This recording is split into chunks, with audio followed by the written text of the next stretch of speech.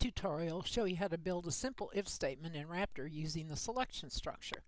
What we're going to do is check a person's age to see how much they have to pay for a ticket. Children that are under 5 don't have to pay anything for a ticket, and everybody else pays $10.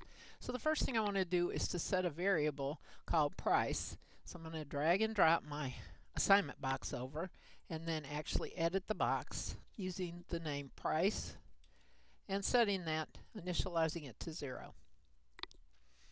Then I need to ask the user for input as to how old the person is that's actually going to buy this ticket. So I've got an input box that I'm going to edit, and my expression is enter the age, and we'll store that in age.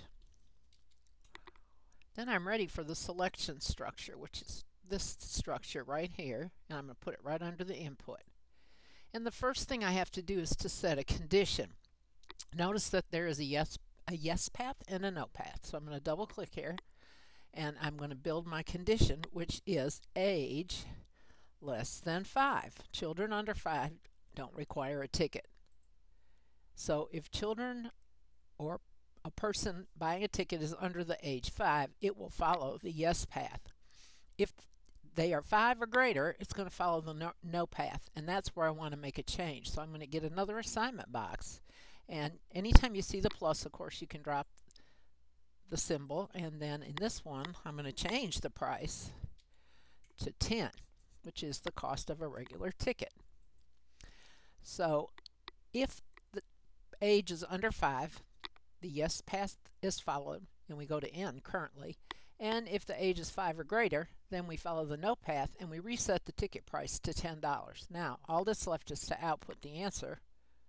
So I'm going to drag an output box in, and I am going to use an expression, and I'm going to print out in quotes, because it's a literal string, price for the ticket,